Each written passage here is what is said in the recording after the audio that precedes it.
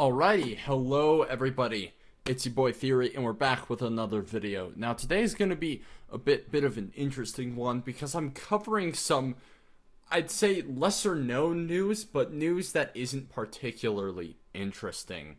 Now, Deepin 23 preview was recently released, and if you don't know what Deepin is pretty much just a Debian-based distro with its own fancy desktop environment. But what Deepin has here is a more interesting update.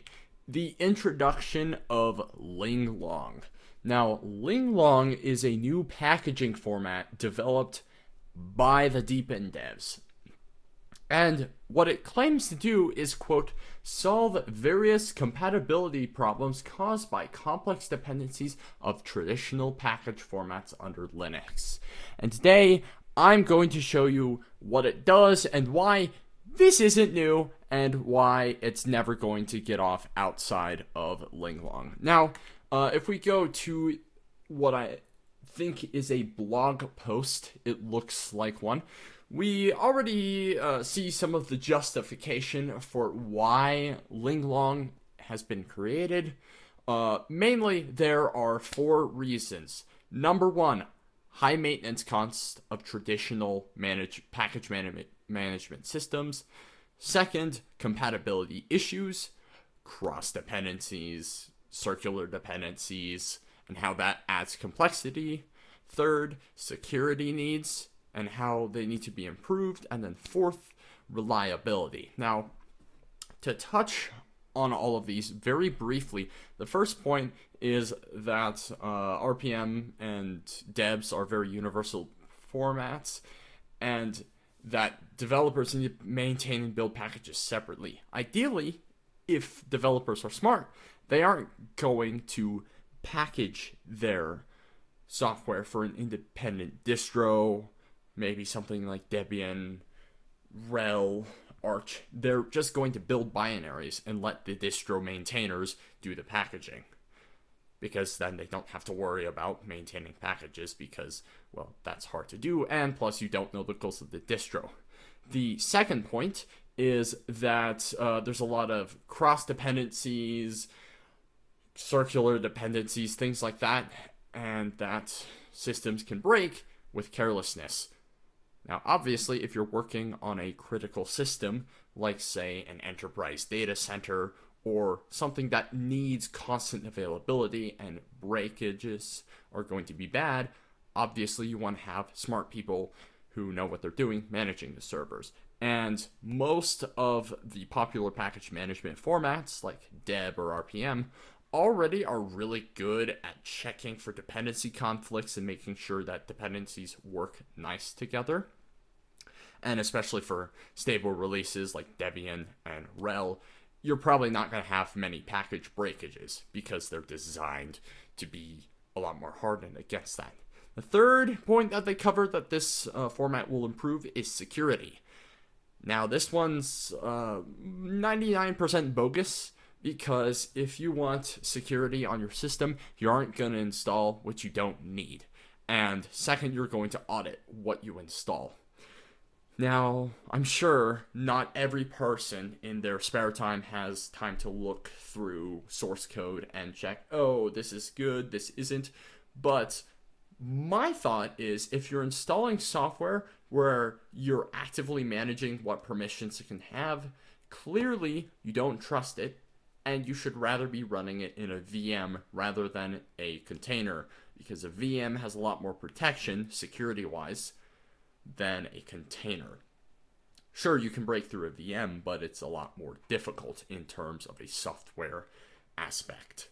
And the fourth is insufficient reliability. There's no redundancy or verification mechanism. Now, if you are anywhere involved in more esoteric Linux distributions, then you will probably have heard of NixOS. And NixOS does all of that. It is reproducible.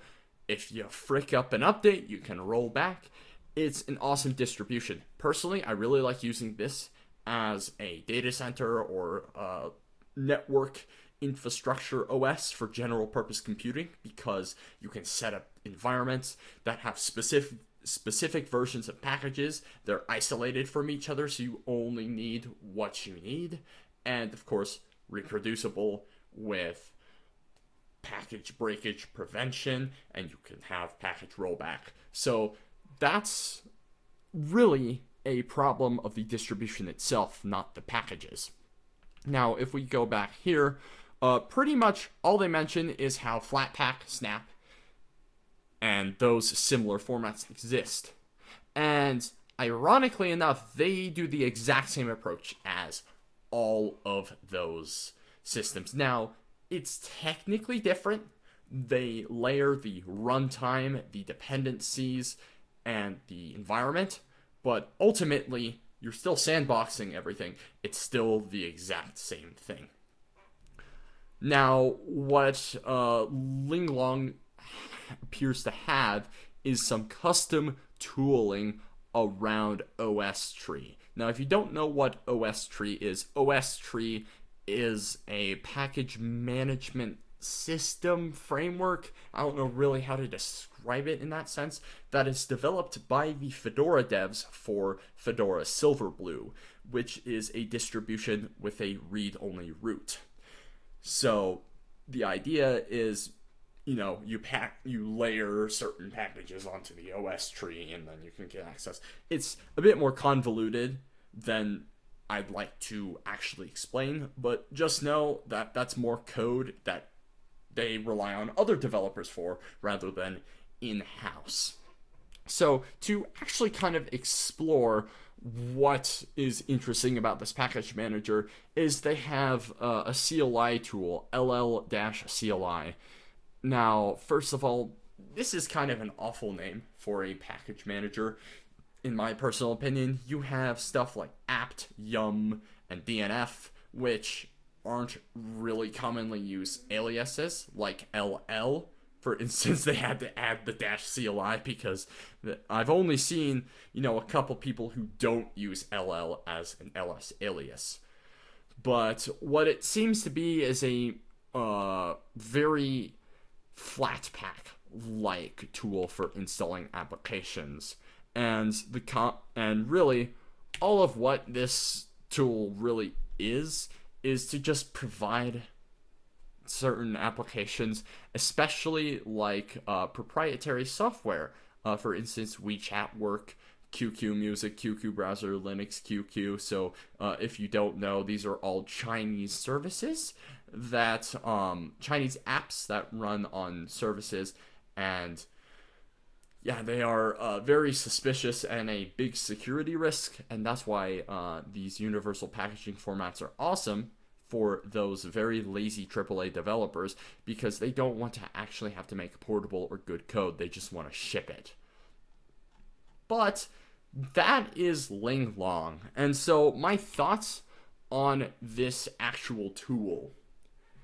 Because Flatpak is already super big in this universal portable package space, I don't think Linglong is going to catch on outside of Deepin.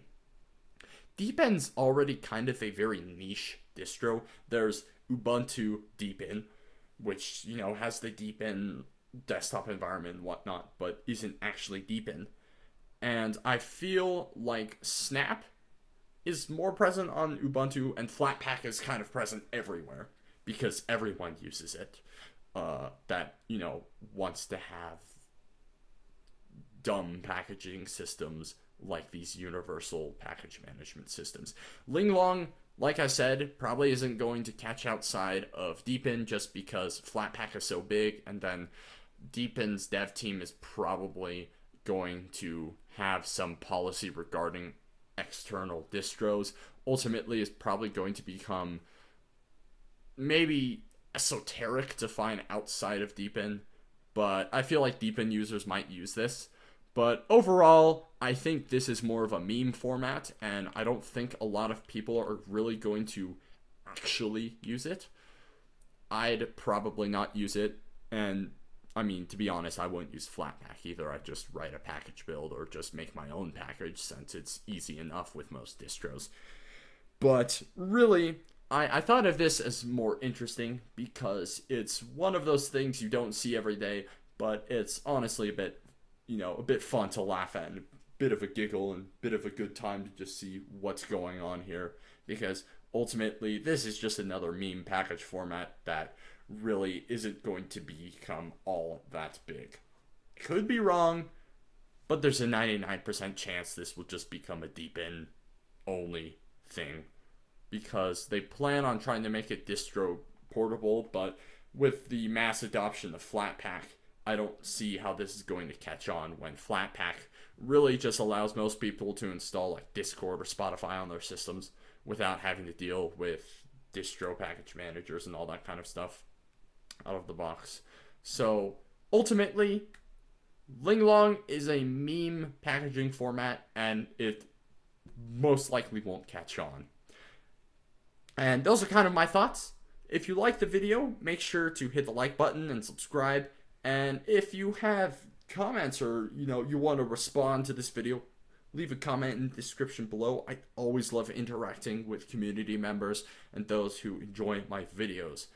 But that is all for today. I will see you in the next video. Peace.